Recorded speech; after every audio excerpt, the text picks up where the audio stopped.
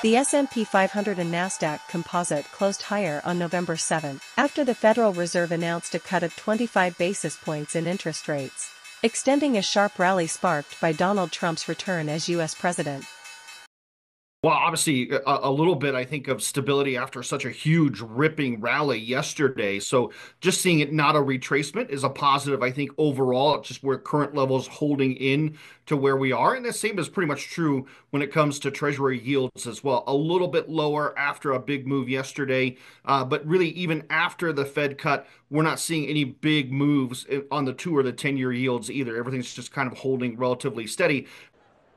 The S&P 500 gained 44.06 points or 0.74% to end at 5,973.10 points, while the Nasdaq Composite gained 285.99 points, or 1.51% to 19,269.46, and Dow Jones Industrial Average fell 0.59 points to 43,729.34.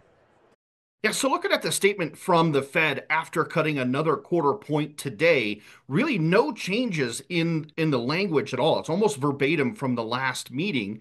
And so it looks like they're traveling towards a goal of around 4%. So that gives us another couple of rate cuts over the next probably several months worth of time, and then a recalibration. The balance between the two mandates is definitely coming back into their statements.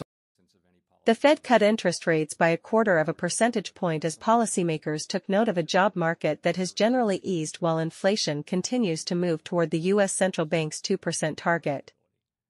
But we actually need the numbers to catch up to that.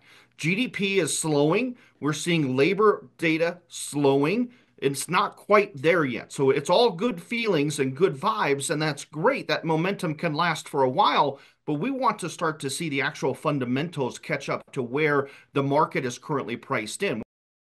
Markets had almost fully priced in a 25 basis point rate cut for the November meeting and will now eye upcoming commentary from the central bank for guidance about the path of monetary policy.